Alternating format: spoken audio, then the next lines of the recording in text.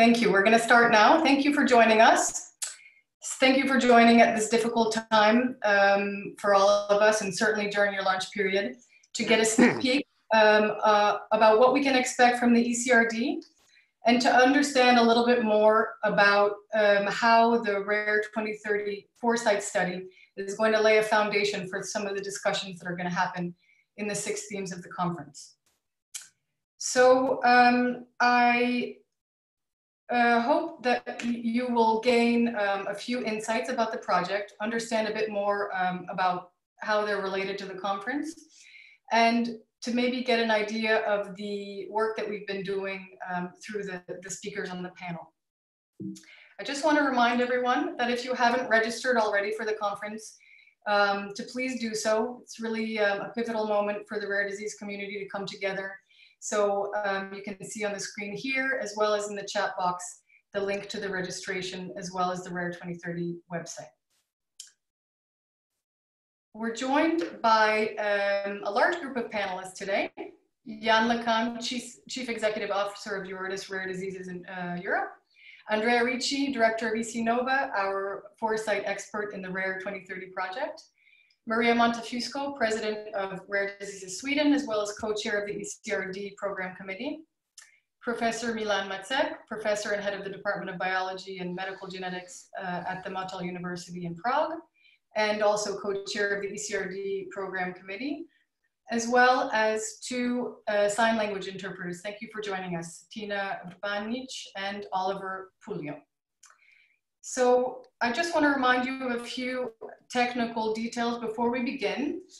We have a chat box, of course. If you've noticed, we can't interact with such a large group, but I really encourage you to type in maybe some of the main learnings that you come out with from this webinar, as the main point is to make sure to prepare you to best interact in terms of the connection of the future foresight study and the ECRD. I also welcome, of course, any questions around the content, but if we can maybe focus all of the questions on that and not so much on the technical pieces around the platform now that it's online, the ECRD, and any questions around registration, if you could hold off on those.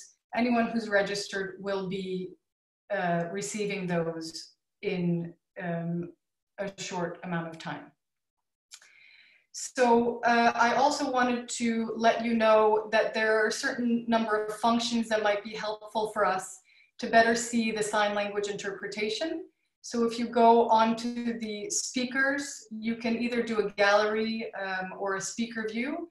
And on each speaker, you'll see 3 dots in the top right corner of their photo.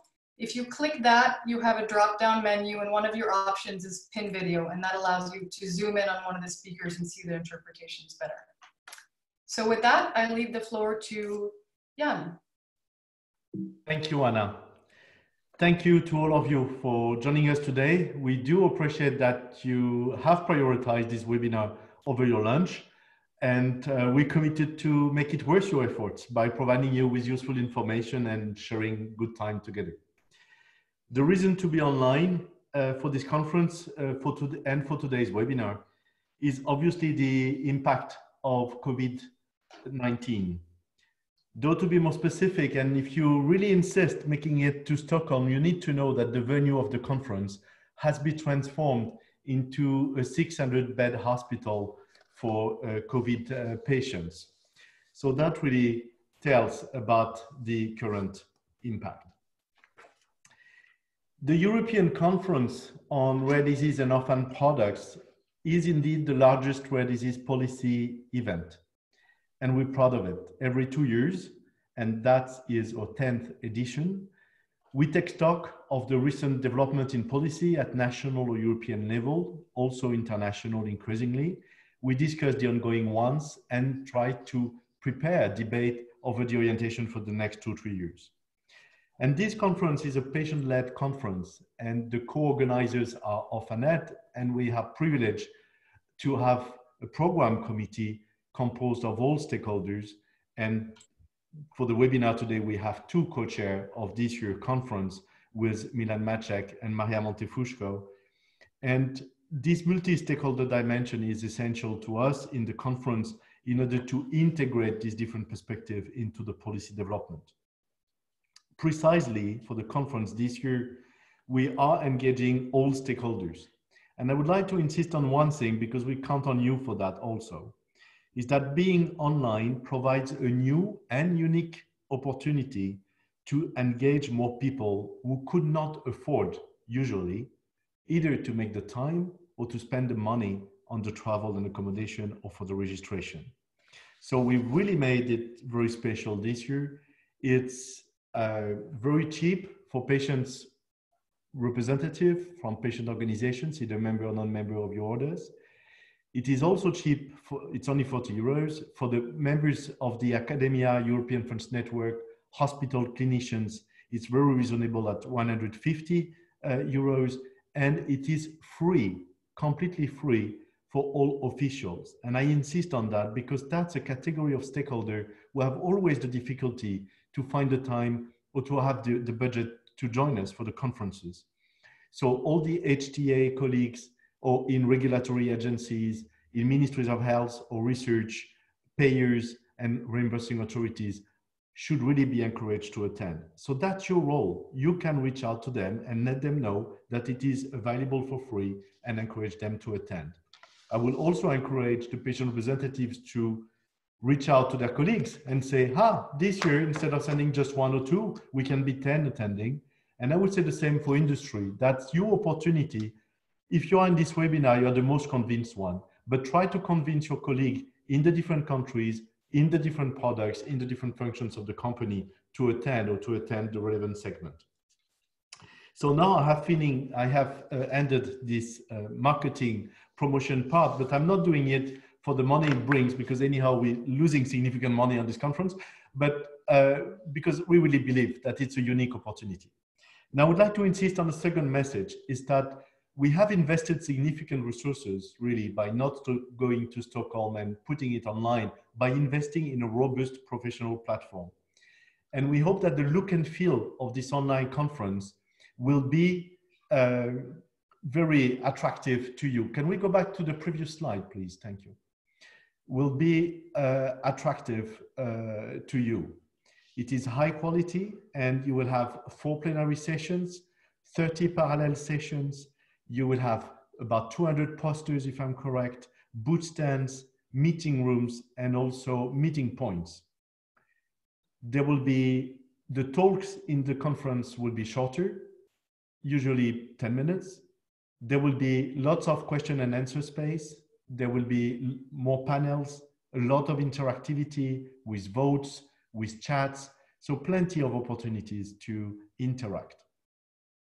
There will be also a moment to meet the speakers at the end of the day.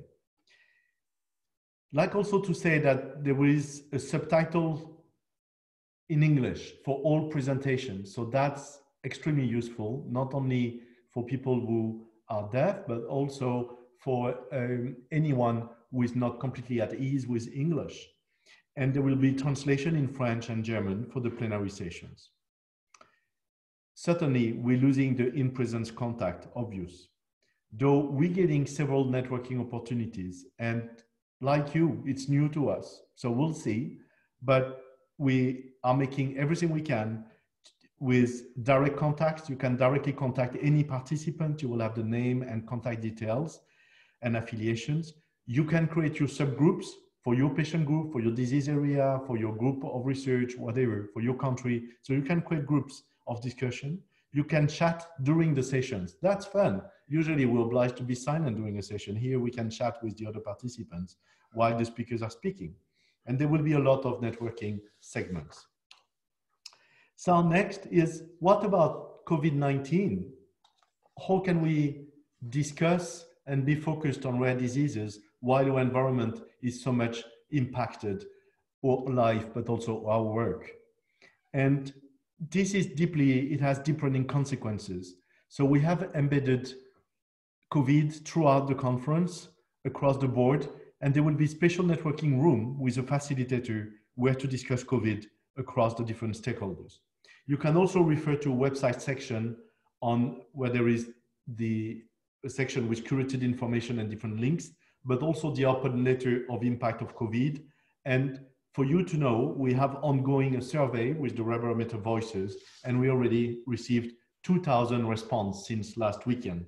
So we hope to really bring to the surface a lot of the information about the impact of COVID on daily life. Next, please, to the 4 main steps.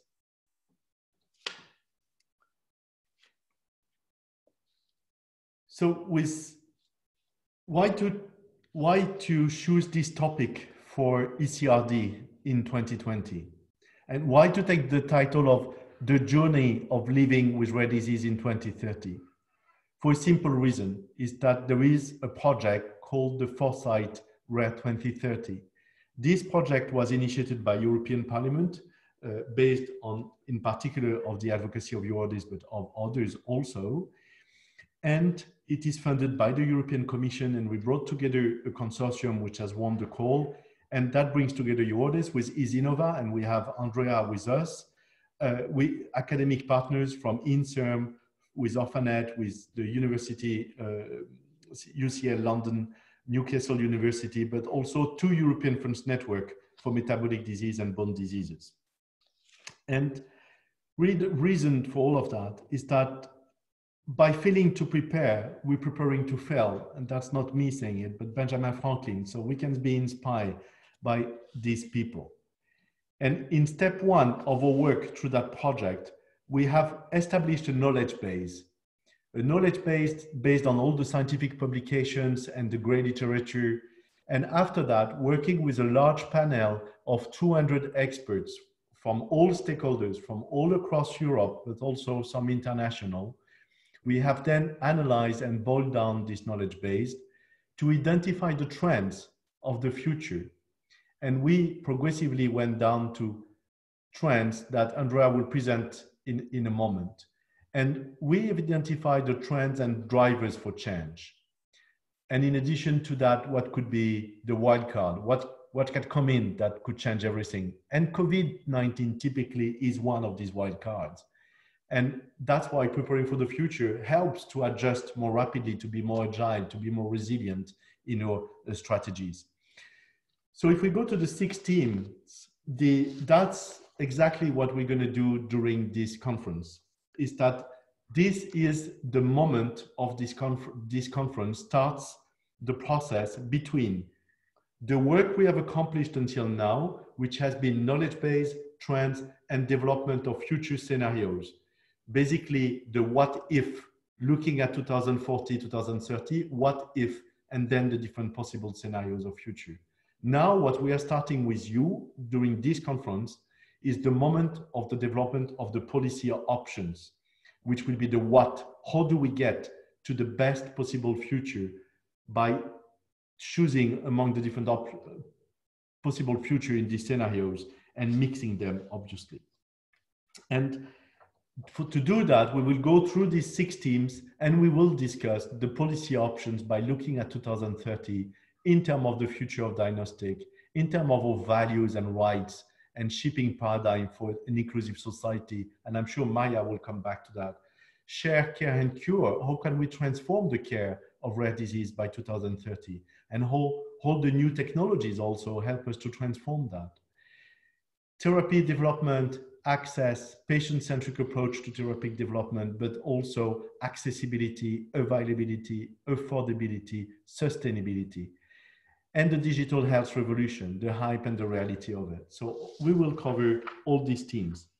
Now, if we go back to the wheels of the 4 steps, after this conference, we will use what you will have discussed in terms of policy options and take it to national conferences. There will be 6 national conferences taking place to discuss the policy options from a national perspective within EU integration.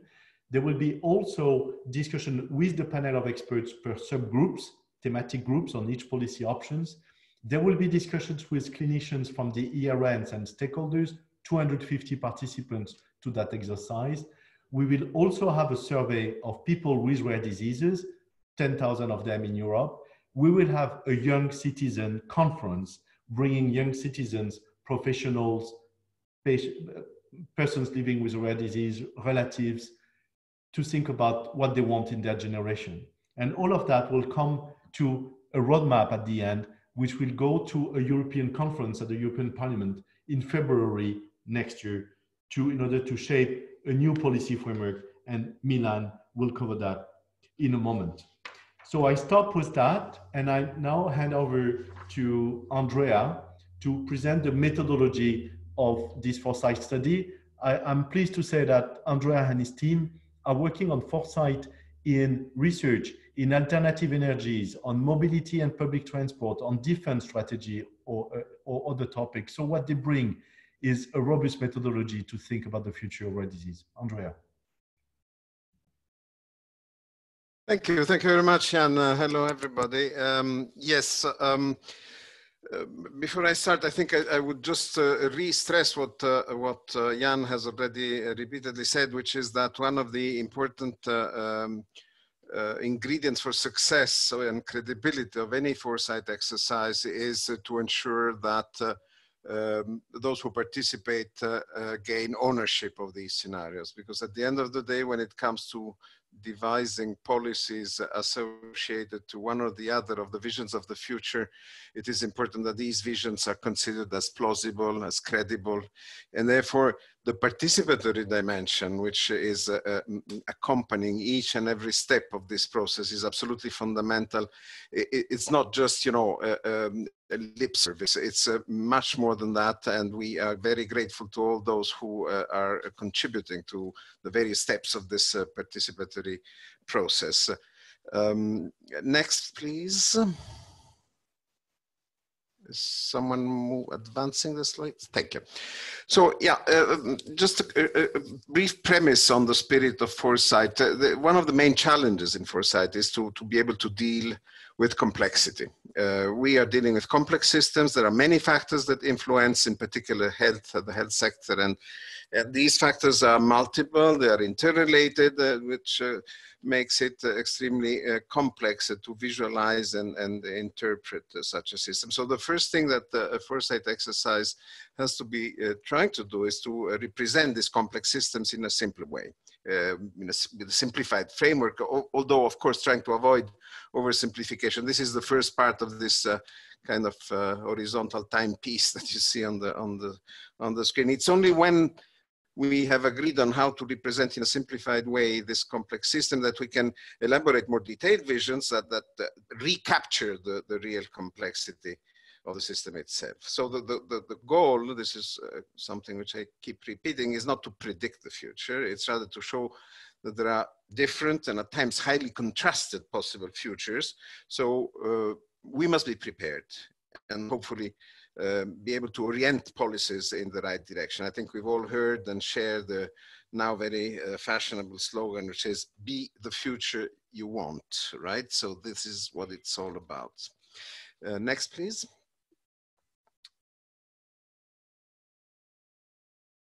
Can I have the next slide, please? Yeah. Very briefly, Yann has already mentioned the first step, knowledge base. This is about, you know, understanding what we are, basically. So where we are now and what are the emerging issues that should be put in focus. And this again has been done with the contribution of a panel of experts and a number of other contributors, and has led to a preparation of a certain number of short summaries on each of the 8 main dimensions that have been identified as characterizing the current state. You can download these summaries here in the address that it's in the slide that you're seeing now. Next slide, please. Let me can I have the next slide? Yeah, and the next as well. Sorry, just to interrupt, Andrea. We're just going to change the slides to a different source because they're quite fuzzy for some people. So my colleague Davor is just going to change the slides and reshare so that everyone can see them properly, because we've had several comments. Davor, Anna, can you please stop sharing? Thank you.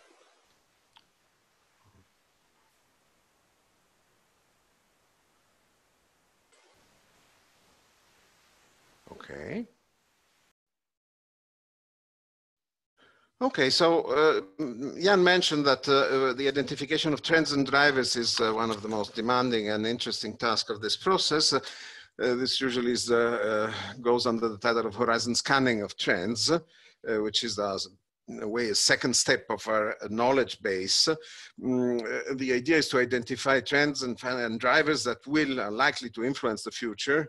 This again has been done through a multi-step participatory process and allowed us to go from a very long list, more than 100 of proposed trends and drivers, to a shorter one where 12 main factors have been identified. You can see them on your screen. And these 12 factors actually reflect a mix of dimensions. There is a policy and governance dimension with the need for stressing the importance of multi-stakeholders governance. Then there is an economic paradigm dimension and how this applies to the health sector. So the relation to new healthcare delivery models and access to medical products. Then there's a social and demographic dimension, which reflects the nature of societal models and how these are able to actually accommodate the needs and requirements of patients, in particular of rare disease patients, taking into account aging population, the current increase in inequality and the threats that this seems to be posing to solidarity in general, but also on the positive side, the advocacy evolution and the patient empowerment, and the innovation in healthcare research. And finally, last but not least, of course, there's a technological dimension, which is again multifold with the ICT revolution and all its implication in terms of the digitalization of healthcare services, such the emergence of big data, artificial intelligence, and innovation in medical knowledge in general. So this is the kind of compacted list of trends and drivers that we have reached. And from there, next slide, please. What we have then tried to do, again with the precious contribution from a number of experts and contributors, is to select, to identify the criticality of these trends and drivers. So these 12 are all important, but how critical they are. Now, to the usual methodology to identify criticalities is to look on one hand, of course, at the importance meaning if these things changes, how big is going to be the impact. So cause to effect relationship in terms of the dynamics of each of these factors and the subsequent effect it may have on our target performances. But the second one, which is also very important, is the uncertainty. Uncertainty means that we don't know how to predict. It's not already on the cards.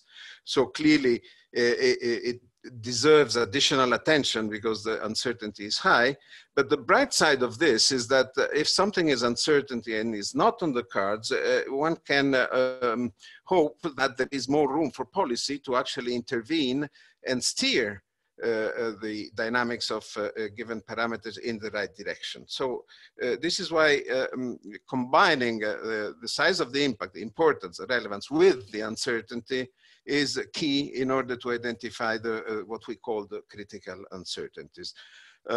This graph that you're seeing here is probably not too small for you to actually elaborate it, but I think it's interesting to see in the top right quadrant of this scheme the main critical uncertainties that have been identified and that can roughly be clustered around two main concerns. One is technological innovation and how it's going to be used, how developed and used. And the other one is everything that has to do with equity issues and the societal model that actually drives the dynamics. So we are still in the process of, simplifying and trying not to oversimplify, but this is where we get when we reach the center point of my initial slide, the horizontal timepiece. So these two dimensions are those on which we are now, and I would ask the next slide, please, to build our scenarios by clustering these two dimensions, the technological dimension on one hand, and the equity and solidarity dimension on the other. Next, please. Okay, so the first dimension, as I said, has to do with the type of innovation. I hope you can see on the bottom of the slide, because the screen, can you read even what is at the very bottom of the slide? I hope you do. Anyway, this axis, this first axis, which has to do with the type of innovation, contrasts the two extremes. On one hand, on the top side, you have an innovation process which is assumed to be led by the genuine identification and uptake of the patient's needs appraisal. So this goes through a multi-stakeholders process with a deep understanding of needs as the starting point of the innovation process. On the bottom part of this axis, at the other extreme, on the other hand, we have an innovation process which is completely market. It happens here is that technology innovation is developed per se, and only once it's there, it seeks out its market. So clearly these are two extremes, and we'll see how this pans out when combining them. The second axis, next slide please, is about social attitude towards solidarity, as I mentioned earlier. So again, the two extremes on the left-hand side, you have a society where what prevails is individual responsibility, my mentality, my country, my organization, my research first. At the other end, you have a somehow more optimistic approach, which underlines the need for a collective accountability to prevail, with the policy priorities deriving from the acknowledgement of the superior value of solidarity among citizens, countries, and communities. So these are the four extreme points of our compass, I would say. And by combining those, next slide, please, we build up these four scenarios. The titles are here, and in my next slide, I will try to give you some quick brush strokes about the contents in a very summary way, of course, because we don't really have the time to go into detail. In any case, briefly on the top right side, combining patients-led innovation with collective accountability, we have a scenario which underlines the importance of investments for social justice. This is how we have dubbed it so far. I would say on the other diagonal extreme, bottom left, you have the opposite scenario, where what prevails is individual responsibility combined with the market-led innovation process. And this is a scenario which somehow creates the illusion that technology alone will be able to save you.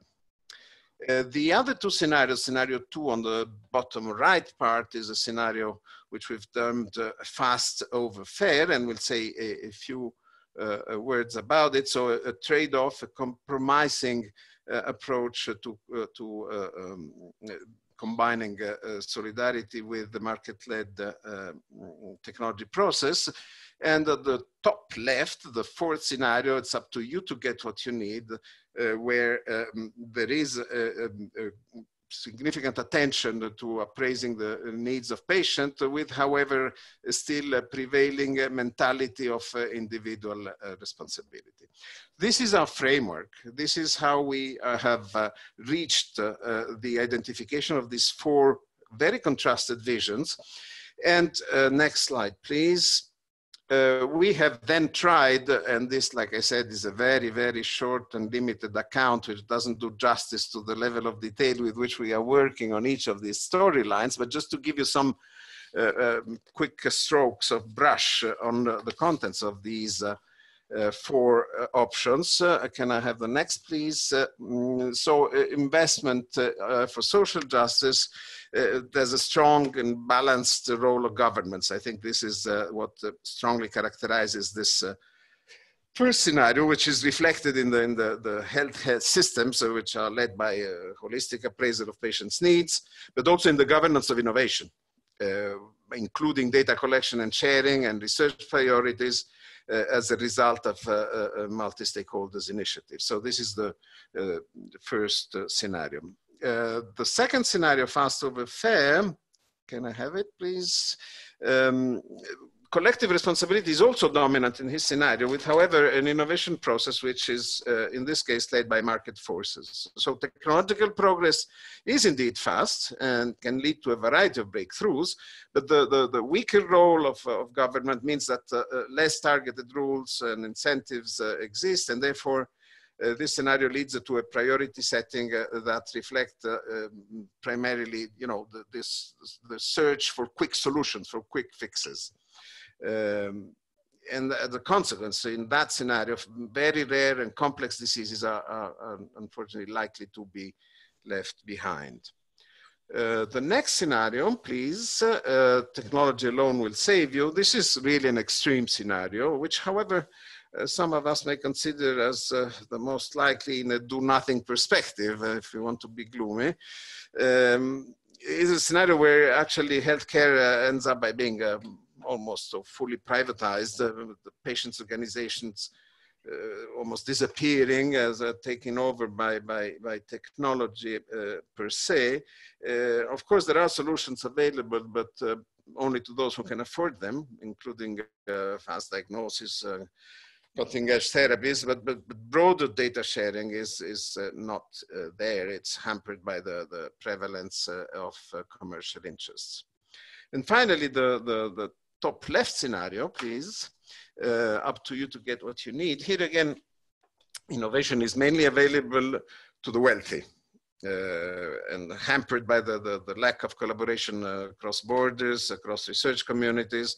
This is, however, partly compensated by healthcare systems based on a two-tier principle, where at least the basic care is guaranteed by the public sector for all.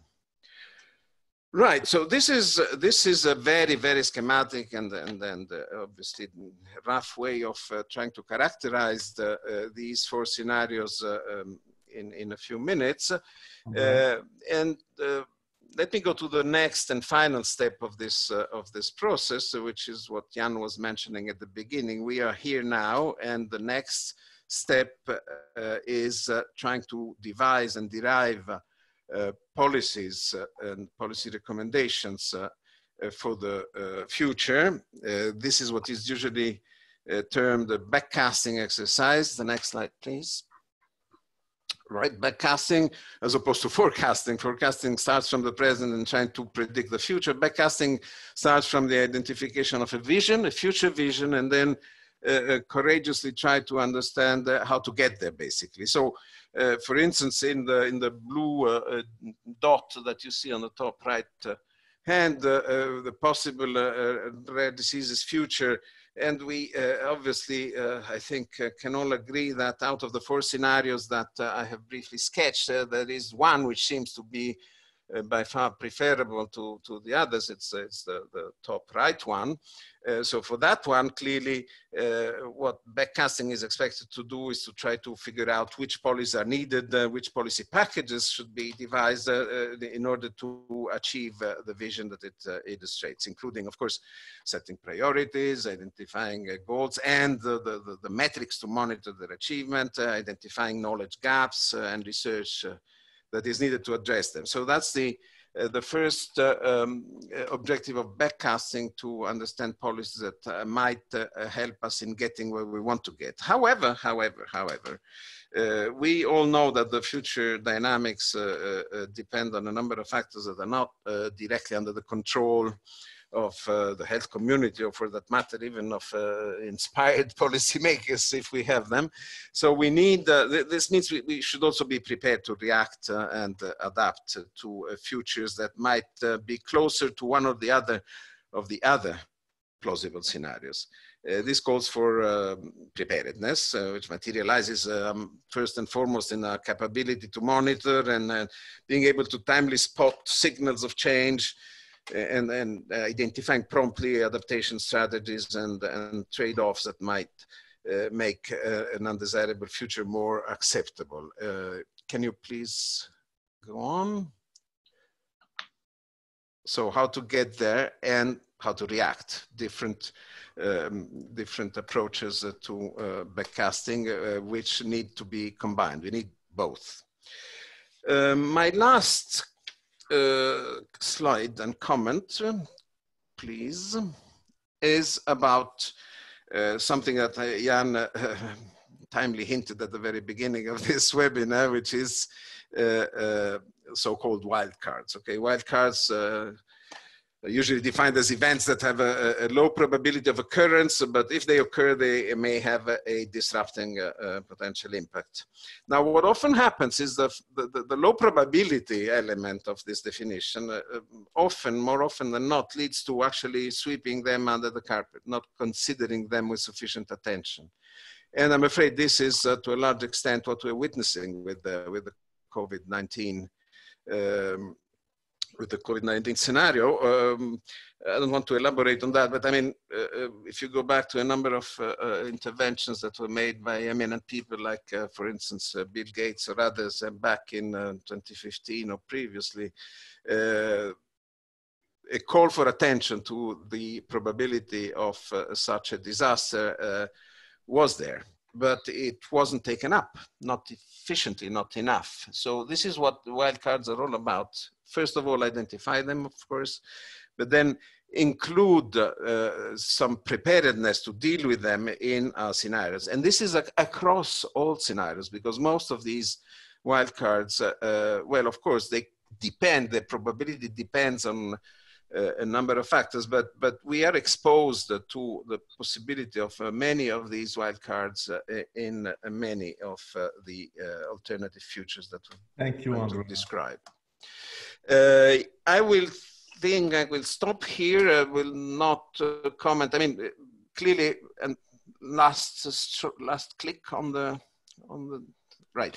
What is particularly interesting for us is the top part of this scheme, where we are looking at changes and events which arrive very rapidly, making it more difficult to be prepared, and also which are not the result of determined action on behalf of this or that community. So what the Anglo-Saxons sometimes call acts of God as opposed to acts of man, right? So these are the most critical potential disruptive events. And I think that what we have to do now in the last step of this foresight process is to make sure that we are able to incorporate at least some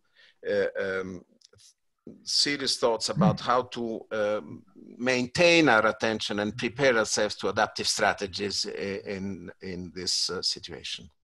Thank you. Thank you very much, Andrea. Thank you. I'm sure that all participants found it very informative and useful, and I hope you appreciate the methodology which is into it, and that you will that prepares you to play an active role during the conference. Some questions about the information available online. Yes, everything will be is or will be on the website of the project, where Rare2030, and Eva has sent you the link to that in the chat. So now I'm turning to Maria. Maria Montefusco, you are the president of the Swedish Rare Disease Alliance. You're also co-chair of this conference.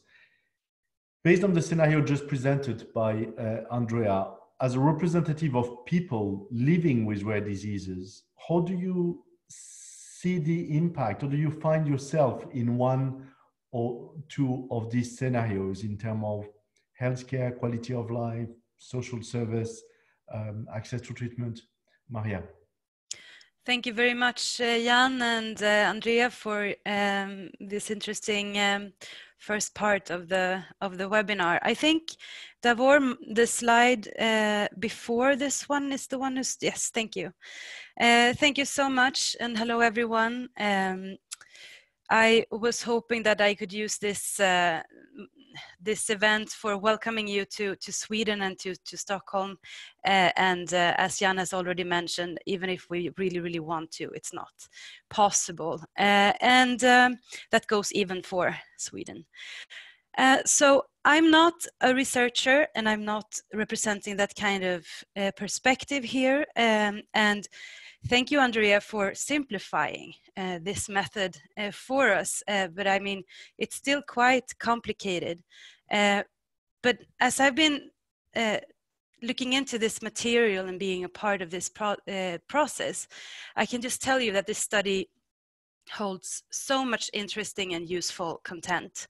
And the last step of creating the strategic pathways to reach the scenarios that we want and avoid the ones that we don't want, I'm really, really looking forward to do that together with you during the conference later in May. So I have tried to imagine what it would be like to live with a rare disease in these 4 scenarios. Sometimes I will use the situation in Sweden as an example, and also my own experience.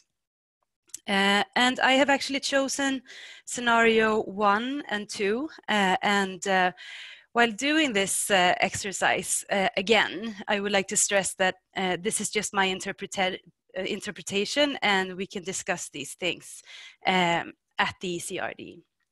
So in the scenario 1, this investment for social justice and what has been called the supermax model with infinite or smartly distributed resources, enforced human rights, and full inclusion of people with disabilities and chronic diseases, and that includes, of course, people with rare diseases, then my rare disease, as I see it, would have less impact on my and my family's lives. This scenario would mean a situation for me closer to being equal with other people who do not live with a rare disease. Everyday life would be more about living and less just surviving. And I wouldn't be the rare one in life's different situations as in my family. Sorry, just to interrupt. Sorry, Maria, to interrupt you. Would you mind just stopping and restarting your camera, please? And Davor, if you could please explain for the slides, because people want to see you and they can't. It seems to be fine now. We had a glitch. Can you see me now? Yes, but I just want to check. Can everyone else see Maria? Because several people have problems. I can see Maria, I can see Milan. Other people can't, so it's... The camera. Why can't you see me? The participants can't see, so we'll just try to fix that. But you carry on, Maria, because we can still hear you. Everyone can hear Maria, I believe. Okay, yeah. Yes, okay, good. You carry on. Thanks. Thank you. All right, I was just thinking, is it a good thing or a bad thing that you cannot see me? I think, I don't know. All right, then in this first scenario, I would, as I say, not be the rare one in life's different situations, such as in my family, in school, at work, or in the healthcare system. I would be recognized as a person. In this holistic view, it makes it possible for me to just reach out to society like anyone else and to any part of the system, healthcare or other domains, and be seen and listened to regardless of what kind of medical and social needs that I have. And the response from society would be well coordinated in a way that suits me and my family, so we can focus on other things in life than staying just healthy and alive. And this system adapts to the individual, even if it's a very strong focus on solidarity and collective measures, and not the other way around. So the system is the flexible one, and the individual can be whoever she or he is. Another aspect that I thought of in this scenario was that the burden of explaining my condition and arguing for the treatments and support, coordinating the around 40 different contacts, the safeguarding, the planning is replaced by a smart and flexible system. And as the system is smarter, then resources can be distributed in a way that you will never be discriminated against or shamed out for being the expensive one. In scenario 1, a person with a rare disease, I am aware of that my situation is connected to the international network of people, actors and environments that want to help me to become and stay healthy and strong. That goes for my doctors, who can easily reach out to the networks of international collaborations for knowledge and treatments. My organizations that represent me gets empowered by and contribute to the international movement in solidarity. And I personally know people all over Europe and the world with the same condition. And this is very good because when I hear about a new treatment and I can suggest it to my national system then access to it will be recognized as something possible to evaluate at least and bring forward. A very important aspect, I think, in this scenario is that I believe that there is trust in it between individuals and the system. And I can trust that I will get the treatment that I need. And my family is not burdened by the failures of the system, and I don't have to feel guilt about such things. If I should draw a line from this to the situation in Sweden, in order to reach this scenario, knowing about what our members tell us about their life situations, we know a lot of things from our members, and also we know a lot because of what the families say that spend time at Ågrenska, which you are quite, I'm sure, aware of the competence center in Sweden, where we also collect information from families living with rare diseases and adults. We know that the government and the regional authorities need to cooperate more and put up measures in a national strategic plan. And yeah, we actually don't have one. And that plan should, of course, play well along with the European and international contexts. We also need political will and strength to create an infrastructure that takes up from what actually really work well in our country, and the existing ones, and then also fill in the gaps. And we have a lot of elements needed for this model already in place, but we need to pick up on the awareness, the early diagnosis, ability to coordinate measures, and to make cross-border healthcare work for real. And I think this is also the case in a number of other countries in Europe. So I have just a few thoughts on the second scenario, which is the fast over fair. And in that scenario, I think imagining living with a rare disease, you and your family members, despite the disease, really need to be heroes, excellent bureaucrats, professors in medicine, and have really good skills of coordinating things. You also need an organization fighting for you through professional lobbyism and fundraising strategists, and the ability to raise an incredible amount of money is also important.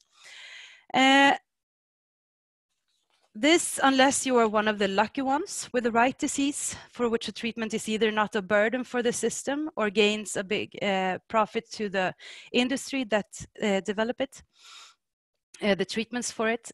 Some will have it very easy and more will struggle. And these inequalities makes you frustrated and confused. In this scenario, you are not aware of what is going on the EU level, unless it affects me and my disease specifically, or in my family, then probably I will know exactly what's going on, and I will fight my way through the obstacles for access. And even if Sweden is an economically strong country with a welfare system to be very proud of, it's actually this picture that many of the Rare Disease Sweden's members feel. The care is not equal and the system is definitely not perfectly organized. The difficulties of rare diseases to organize against them in the system could depend on the consequences of lack of awareness, and also because the system is very strongly characterized by silos. The system is fragmentized, and sometimes it seems that there is no knowledge or treatment, but there is, but it's just somewhere else. This goes for both treatment and research and knowledge, and it's often up to you to know where to find the competence and to make your way there. In my own case, I was born with dysmelia, which means in my case, I don't have fingers on my left hand. For me, this is not very dramatic, and today I have very little contact with healthcare due to my little hand. But there's also people with dysmelia who were born without legs, or with just one leg and one arm, and so on. So in Sweden, there are multi-professional teams for dysmelia, and they exist, I dare to say, at all the regional healthcare regions. But the treatments and the offer that they make differ a lot. And it's still very up to where you happen to be born that decides what kind of treatments you are offered and support. And then on the other hand, if you know how that other offers are made in other regions, then you can just ask for it. And then I could talk a lot about this, but I understand my time is up. So this is the case also in Sweden. And even if we have several expert teams, they have different offers to the people who need them. And I think 2 of these teams also receive patients from other parts of Europe and the world. And these people are also offered different things. And this is also one of the inequalities that we find only through international collaboration. So I will stop here. I think each of these scenarios may have some good or bad elements, but at the end of the day, we need to make choices. And I hope that at the ECRD, we will get the opportunity to discuss on how to reach the future scenarios that we want to, and also how to avoid the future scenarios where we don't want to end up. Thank you, Maya. I'm sure we will. That's the full purpose of this webinar and linking it with to prepare for the conference. Thank you very much for this answer. I'm turning now to Milan. Milan Macek is not only the co-chair of this conference, he is also an advisor in our advisory board of the project Rare 2030, together with other excellent advisors that we have, like former Director Generals of the European Commission or high-level representative of different stakeholders from industry or from academia. But also Milan was highly involved in shaping the European policy framework in 2008-2009 toward the Commission Communication Council recommendation. So you have all that background, Milan. So when you, from the perspective of this project of Rare 2030 and of the European Conference, what do you see the outcomes of the discussions within the ECRD, within the conference, and what do you see next? So maybe I let you wrap up on these 2 questions, how the audience is going to be involved after the conference also. With the next slide, please, Anna. Thank you. Yeah, thank you very much, Yann. Thank you all. And really, my life is made quite simple because I had an excellent introduction by previous speakers.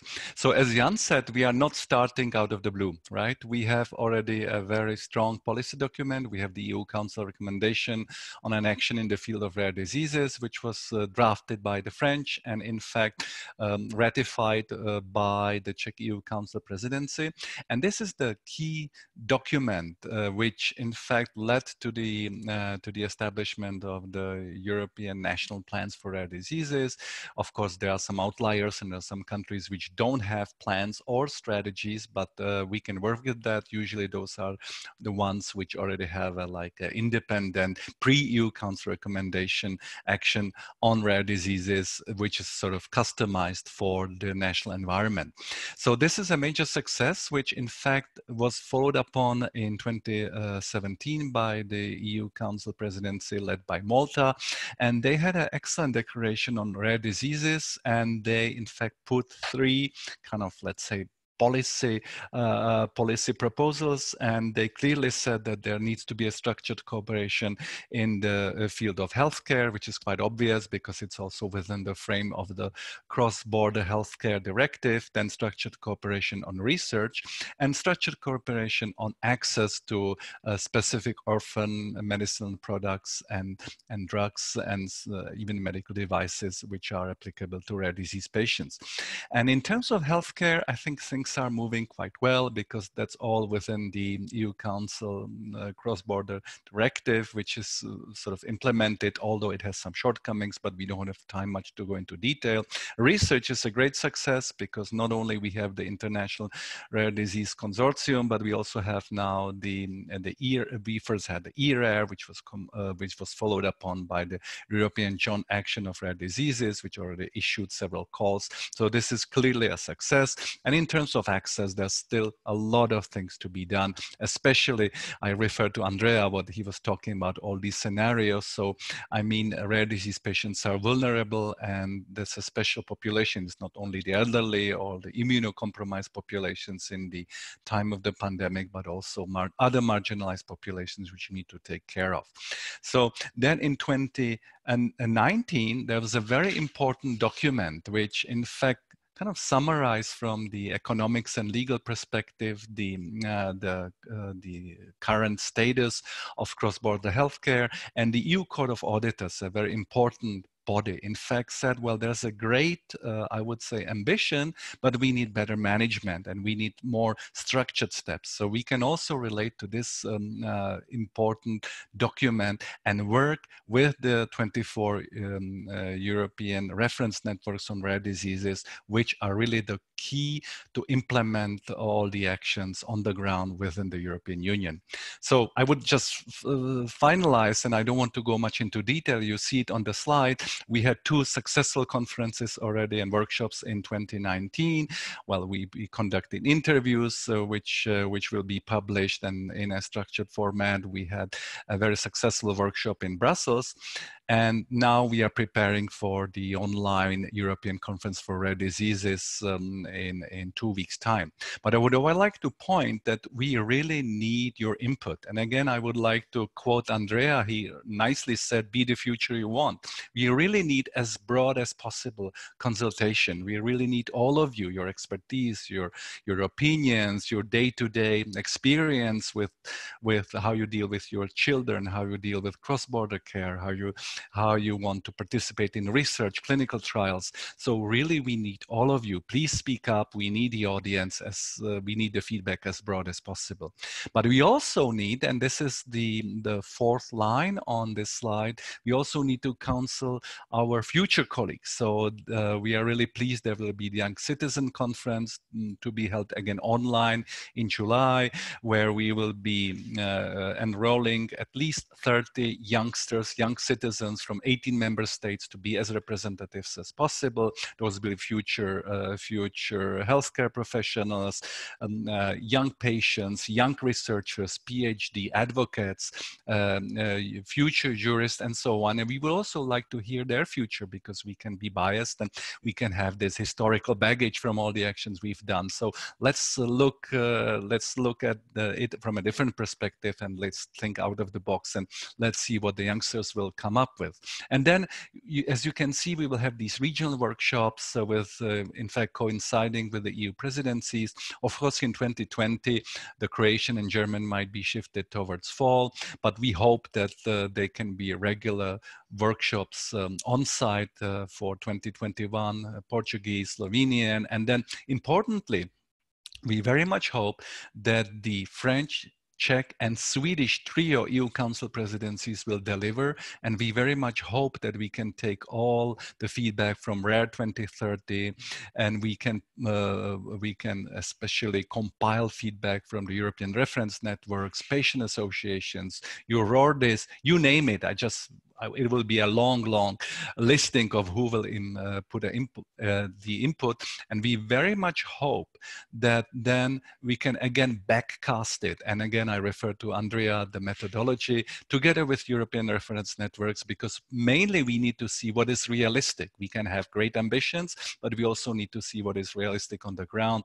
And there's no better forum than the ERNs, and we hope to hold the workshops in September or slightly later, depending on the status of the pandemic. And finally, what Yann was saying, we need to talk to the key policymakers, and we hope to have a workshop for selected EU parliamentarians, and those are the ones who will be taking our, let's say, recommendations and guidelines to another level, and they will draft EU-wide policies together with us. So this is what the status is, Yann. Fantastic. Thank you very much, Milan. Thank you for wrapping up so well and showing what's coming next. And I'm sure that all participants in this webinar understand that the conference is going to be a key moment, this pivotal moment from looking at the future scenarios to policy option development, but there will be other opportunities to participate. Some questions have been raised about when the national workshops will take place, etc. All that will be further communicated probably at the time of the conference, but also on the website of Rare 2030.